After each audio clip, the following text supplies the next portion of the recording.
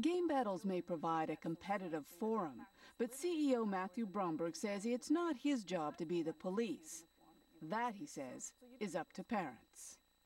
The reality is kids have to find balance in their lives around the things that they love and they're interested in. And I think the parents have obviously have the primary role in helping kids do that. I mean, I'm not sure what you're suggesting. Should we make a rule that you can only practice 2 hours a day, and then how is it that we would enforce that? I think what people are pointing to you and saying is that, you know, you are making this so desirable, and you and your corporate sponsors are creating a situation where parents may not be able to control this. I've never heard it before you said it. Kids love to play video games, and we're enhancing that experience. But with the notion that somehow we're single-handedly, we become single-handedly responsible for what teenagers do, I think doesn't make any sense.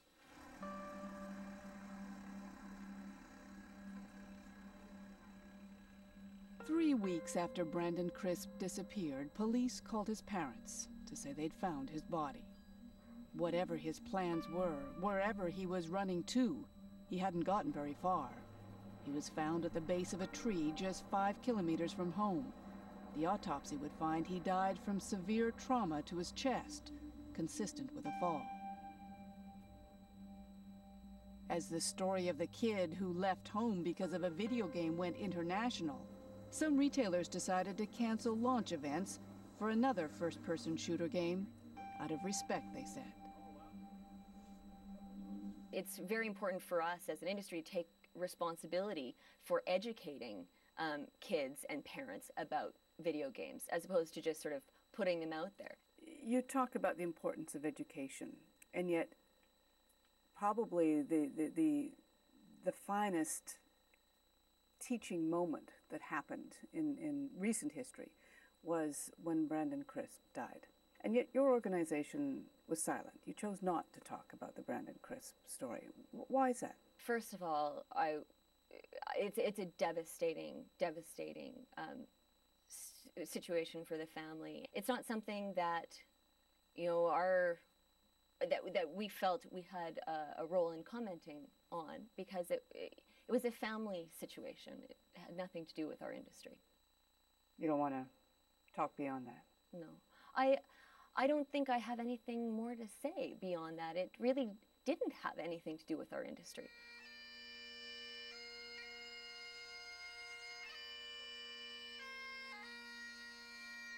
Last November, the Crisps said goodbye to their son. In Brandon's memory, they decided to set up a foundation to help fund kids who want to play sports, real sports. It's probably the hardest thing as a parent to not give your kids things, and that's what we should have been like.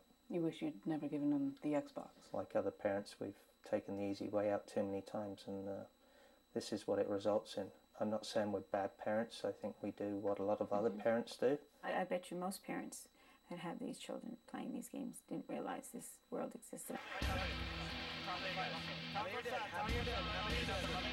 Huge skills. Here's legit. Getting the beat down. A month after Brandon's death, Major League Gaming held its biggest tournament of the year in Las Vegas. Gamers from around the world watched as the winning team devastated the competition to become the latest Top Guns. When we interviewed Steve and Angelica Crisp for our documentary, they did not yet know that their son had died. We've kept in touch since then, and they report that they have been overwhelmed by the large number of parents who've contacted them to share their struggles with teenagers and video games. The Crisps have dedicated themselves to helping other families. As we mentioned in our report, they've set up an endowment in Brandon's name.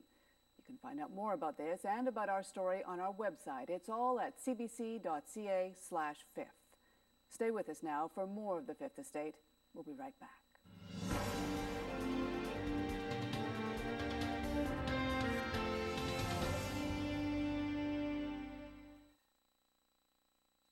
Why is the Prime Minister saying Canada can't defeat the Taliban in Afghanistan?